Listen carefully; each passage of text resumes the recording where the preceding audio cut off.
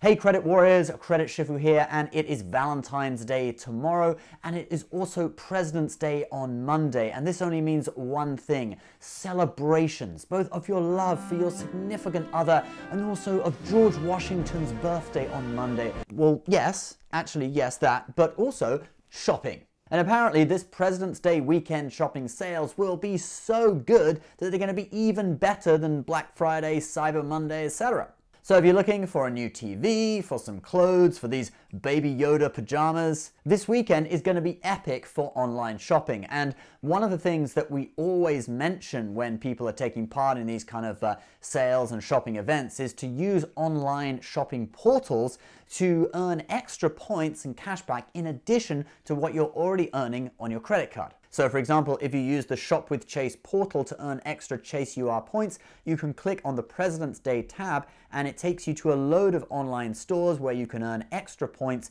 just by clicking through from Chase to those stores.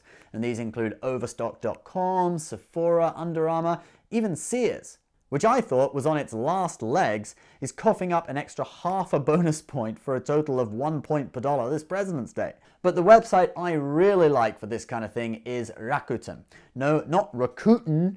Rakuten! But Rakuten. I went all the way to Japan to find out how to pronounce that. But anyway, that's another story. So Rakuten, I feel, offers some of the best deals, and you can also earn the rewards as Amex MR points instead of cashback. Yes, you heard that right. So if you do choose to earn Amex MR points, and you have to set it up like that. I have another video showing you how to set it up. I'll put it at the end of this video. But if you choose that, basically it converts at a 1-to-1 ratio to Amex MR points. So every cent you would have earned of cashback would become 1 Amex MR point, and you can get some incredible value that way. So what are they doing for President's Day? Well, loads of stores on Rakuten are offering triple cashback with rates up to about 15% in cashback, or that would be 15 MR points per dollar if you'd opted in for MR points. So let's take a look.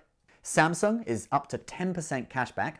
When it says up to, it means different departments have different rates. So if you click into Samsung, you can see you can get 10% cashback for a mobile phone, pretty sweet deal, but just 2% for a TV. Now you may still be able to get an Amazon TV from another retailer and get a higher rate of cashback. So you could even search Samsung TV on Rakuten and you can look at all the TV retailers and you might be able to get a Samsung from there and get like 5, 6, 7, 8% cashback. Then we have overstock.com at a straight 10% site-wide. Forever 21 is at 15%. American Eagle, one of my favorite clothes stores, is at 6%. But then on Monday, there are going to be a load more stores that are doing a straight 10% cashback through Rakuten. And these include Saks Fifth Avenue, so this would be a great time to use the $50 Saks credit that you get every 6 months on the Amex Platinum through Rakuten, and then click through to the site. Sorry, I said it wrong, Rakuten.